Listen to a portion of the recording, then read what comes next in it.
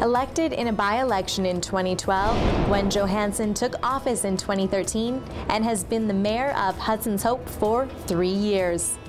In this time, she has been vocal about her disapproval for the Site C Dam and passionate to get Hudson's Hope more known to the rest of our province. It was just before the Christmas holidays that she received a call from BC Business Magazine saying that she was chosen as one of the 35 most influential women in British Columbia. I laughed and said, I don't know who would have suggested my name to you as being influential. And she just laughed, said, well, your name was brought forward, and so that was the way it came to me. And it sounds like you were surprised. Oh, I was very surprised, yeah. Her modesty is obvious, as she hasn't even shared the news with some of her co-workers, but of course some of them found out on their own accord. Mayor Johansson looks at this as an opportunity to get the word out on Hudson's Hope, as it's not just Site C that they want to talk about. Well, the media seems to have picked up on the Site C thing, but there are a number of things that, that Hudson Hope, like we do have a vision of where we want to take the community as a council. And, we want to have a stable, independent community that, can stand on its own feet and have a goal that we're trying to work towards. And we are branded as the playground of the peace, so we want a diversified economy. And so the playground of the peace, we attract a lot of tourists in the summertime.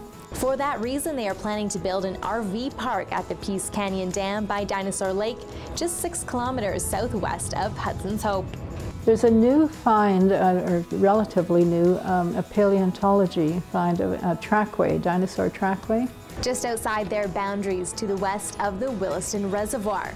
This summer, paleontologist Rick McRae and his wife plan to do exploratory work in the area, as they have said this has world-class potential for a 3rd dinosaur exhibit in the piece, going along with Tumbler Ridge and Wembley.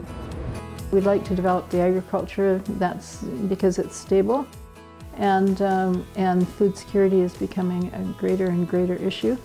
She shares that because of their microclimate in the Peace Valley, this provides optimal conditions for cantaloupe and watermelon to grow. The taste is amazing, and it's so different between that which is grown and brought in from, the southern part of the areas. So whether we can duplicate that or not, I don't know, because there's 4 large alluvial flats that will be inundated if this dam, does come to fruition. Mayor Johansson also touched on how important it is for young women to follow their dreams, as the world now offers so many options as opposed to her youth. Years ago, when I was coming out of high school, you could be a nurse, you could be a teacher, you could be a telephone operator. You don't even have those anymore. And and you could be a secretary. So there weren't a lot of choices. But now you can choose to be anything. And that's, I think, the message. Reporting for Go on Shaw TV, I'm Emily Moyes.